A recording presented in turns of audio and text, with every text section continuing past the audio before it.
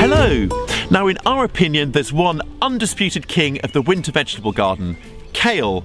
It's packed full of goodness, it's remarkably hardy, and it will carry on cropping throughout most of the winter. Oh, and it isn't half good looking. If you're hoping to grow this hard-working beauty, now's the time to get started.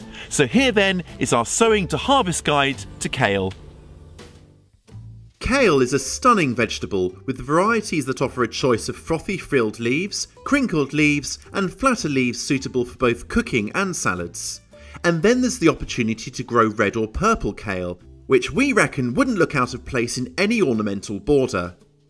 Kale is best sown from late spring to early summer, which makes it the perfect choice to follow on from earlier crops such as garlic, fava or broad beans or early salads.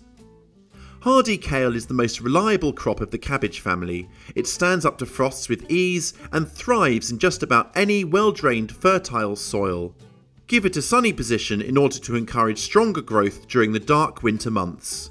Like cabbage, kale grows best when well fed.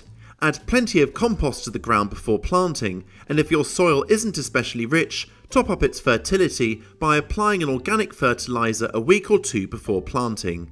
Here I'm using chicken manure pellets. Kale needs plenty of room to develop properly. To make the most of the space you have, it's almost always better to start plants off in plug trays or pots.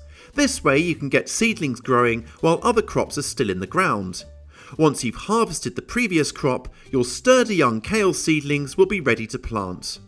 Fill plug trays or small pots with multi-purpose potting soil.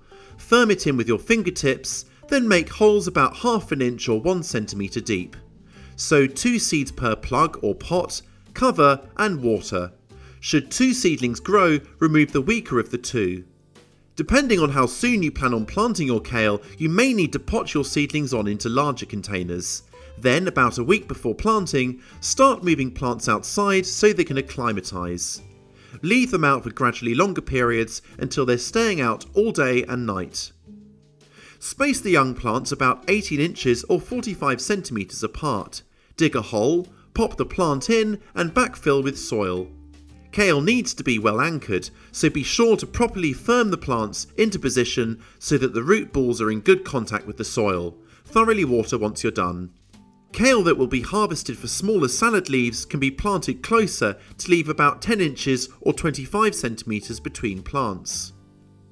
Keep plants well watered and weeded, especially during the summer as they settle in and establish. Remove damaged or yellowing leaves as they appear. Kale tends to be less prone to the catalogue of pests and diseases that often afflict other cabbage family crops. Nevertheless, it's worth taking a few precautions against possible attack. Slugs sometimes prove a nuisance in wetter climates, but they are easily picked off by hand and you can always set slug traps to limit their numbers. If you find that pigeons are tearing at the leaves, then set up bird deterrent tape like this, or install barriers of netting supported on, for example, canes, with upturned bottles on the ends. Make sure the netting is properly secured at the ground. Butterfly netting also stops butterflies from laying their eggs on your plants, so that caterpillars like these ones won't get a chance to decimate your crop. Whitefly can occasionally turn up. They are easily identified as tiny white triangles that readily take to the air when disturbed. Fuzzy grey cabbage aphids are another common problem. Insect mesh or row covers are a simple way to protect plants. Most pests die off after the first frosts, leaving plants clear and blemish-free once more. Harvesting usually begins in the autumn. Pull or twist leaves down and away from the plant, or use a knife to cut the leaves off. Harvest every few days by taking 1 or 2 leaves from each plant so that the central inner rosette of leaves remains untouched. By the end of the following spring, kale plants will have grown quite tall as a result of this regular harvesting. When they stretch to flower, they can be removed to the compost heap or left as an extra source of nectar for pollinators such as butterflies and bees. I love kale. It's just one of those crops that keeps on giving, ensuring it's a worthy addition in any vegetable garden. Let us know down below if you're planning on growing kale this growing season. What are you growing and how do you make the most of it in the kitchen?